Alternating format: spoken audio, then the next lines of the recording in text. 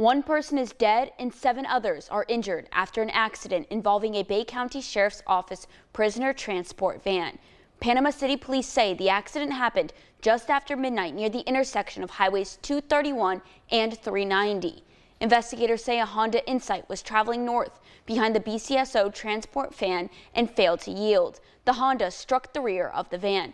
A passenger from the Honda succumbed to her injuries at a local hospital this morning. She has been identified as Kristen Clark from Georgia. Authorities say 7 others were injured, including 3 prisoners. They were taken to local hospitals with non-life-threatening injuries. Panama City Police traffic homicide investigators are still investigating to determine what may have been a factor causing the accident.